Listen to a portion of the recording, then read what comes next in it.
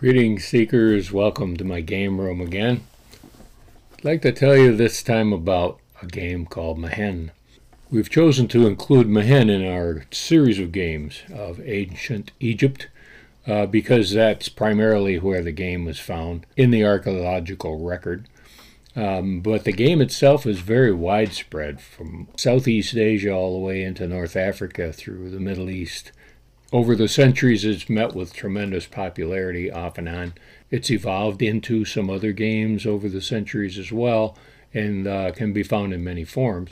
And this is one of the confusing aspects of the game, and a lot of these ancient games whose original rules are lost to history. And speculation has resulted in a plethora of different versions of the rules and how to play the game. Some fairly predictable, simple race games, and some fairly complex games. Now, the board for the game Mehen is a representation of a coiled snake, and apparently the name Mehen actually means coiled snake.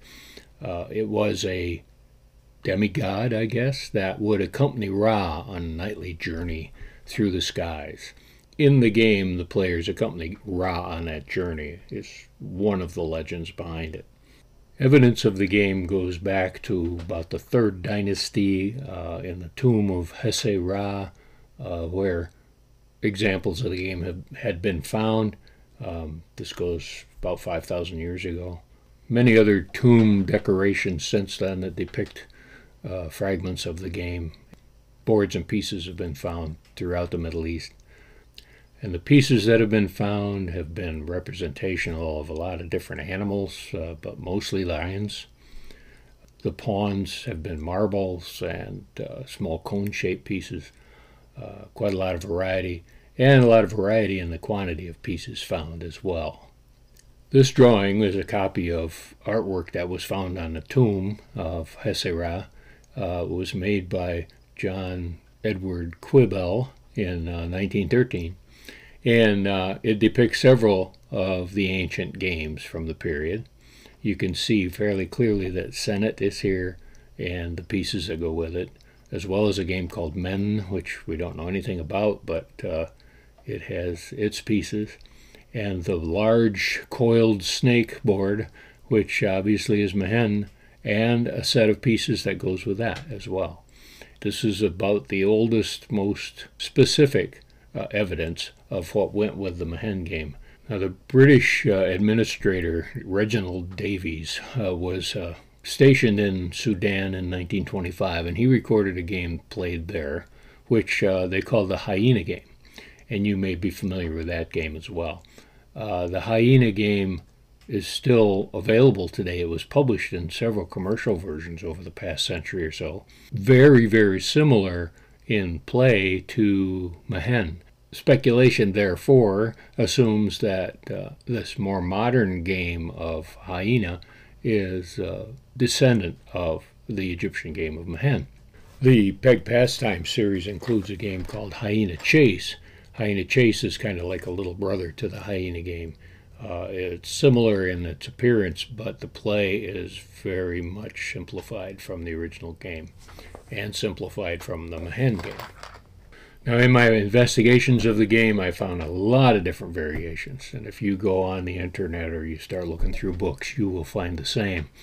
It can be played as a simple race game. Whoever gets to the snake's head first wins. You can find some variations wherein the players will make their way to the snake's head and back out again. Then there are some that race the lions right along with the other players so that the lion is taking an offensive role in the race alongside the other pieces. You can find variations in the number of pieces per player. Some only have 1 piece per player, plus the lion or predator is almost always in there, all the way up to 6. Now, 6 players, 6 pieces, all those lions, you get 40 pieces on the board. It gets a little insane, so I think that's probably the max, but they're all included in our version of the game so that you can try that one if you like. Nearly all the different variations use stick dice, some 4, some 3 like ours. Some variations used tetrahedral dice, 4-sided dice, and the Egyptian 4-sided dice with pips on the points. Uncharacteristically, I think one of the oddest sets of rules was presented by R.C. Bell. Now, normally R.C. Bell has a pretty credible speculation on rules to ancient games, but his version, which he calls the snake game, is just a little bit strange. But if you want to look it up and give it a shot, go right ahead. It's a playable game, but it doesn't fit in with what most Egyptologists and game researchers have concluded for a set of rules for Mehen. I've even seen reference to Mehen as a gambling game. I guess any game can be a gambling game if you bet on the outcome, but this talked about wagers based on captures and so on. Players each begin with 6 pegs of a single color, plus 1 black peg called the lion. Mehen is a race game with the introduction of predators later in the game. The board depicts a coiled snake. The players will follow the path beginning at the snake's tail at the outer edge of the board and move towards the center where the snake's head rests. After a peg reaches the snake's head at the center, the peg turns back out and travels towards the tail again and off the board. That player then puts their lion peg into play. This predatory piece is used to capture, to eat, the opponent's pegs. All pegs begin the game off the board. Players will take turns tossing stick dice and moving their pegs. The active player takes up the 4 sticks in their fist, holding them vertically a few inches off the playing surface. They open their hand to release the sticks.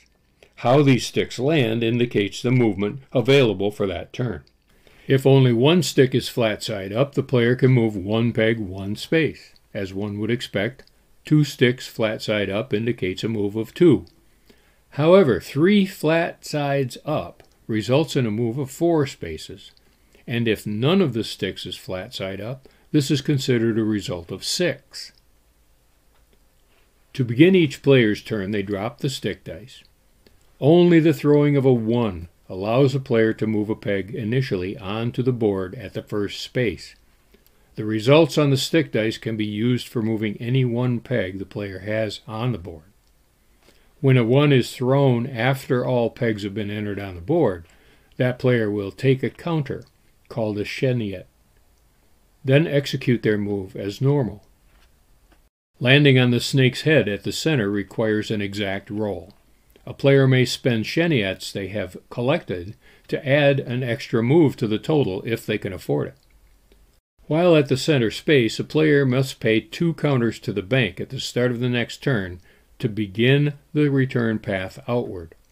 If the player does not have 2 counters, they must stay at the center space while they toss the stick dice in subsequent turns until they earn enough counters to do so.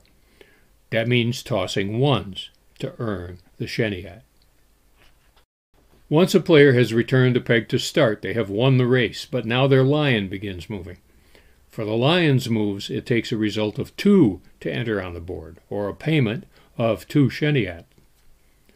And the results of the stick dice are doubled for its movement, counting as 2, 4, 8, and 12 spaces. Upon reaching center, a lion must pay 4 cheniettes to head back out. And as the lion moves back towards the snake's tail, he captures any opponent's peg he lands on or passes en route. If a player's colored pegs lands on a lion, that lion is removed from the board and starts again. If a player's lion lands on another lion, the latter lion and its player are out of the game completely. When a lion completes their journey beyond the snake's tail and off the board, that player is now out of the game. So after all the player pieces have made it off the board, the final determination of the winner is the number of enemy pieces have been captured. So whoever has captured the most wins the game. I have not found necessarily an indication of how to break a tie, but I'm sure that there are variations on that as well. There is one weak point in the peg version of the game, in that it's difficult sometimes to keep track of who's going which direction, or whose line belongs to who. That can be a challenge, especially with a lot of pieces on the board. Again, another reason to keep that number of pieces to a reasonable level. Whether you play Mehen or some other game, be sure to play every day.